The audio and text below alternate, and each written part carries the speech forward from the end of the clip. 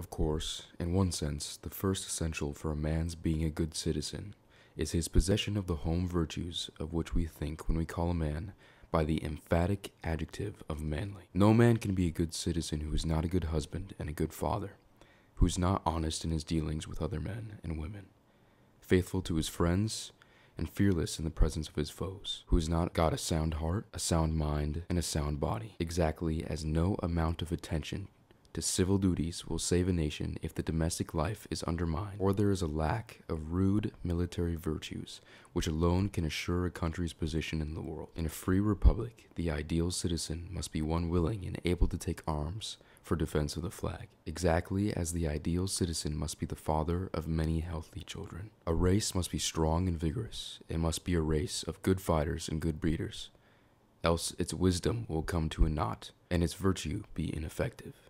And no sweetness and delicacy, no love for and appreciation of beauty in art or literature, no capacity for building up material prosperity can possibly atone for the lack of great virile virtues. But this is aside from my subject, for what I wish to talk of is the attitude of the American citizen in civic life.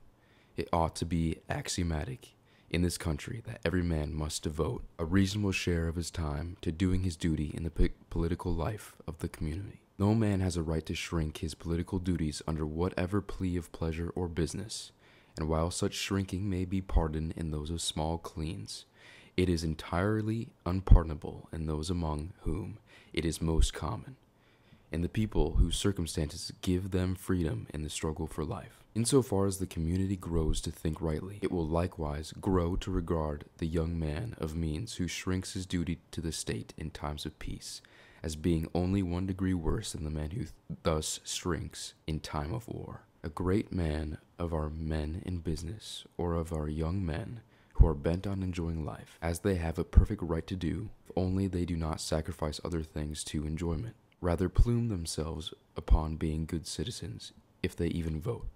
Yet voting is the very least of their duties. Nothing worth gaining is ever gained without effort. You can no more have freedom without striving and suffering for it. You can win success as a banker or a lawyer without labor and effort, without self-denial in youth, and the display of a ready and alert intelligence in middle age. People who say that they have not time to attend to politics are simply saying that they are unfit to live in a free community.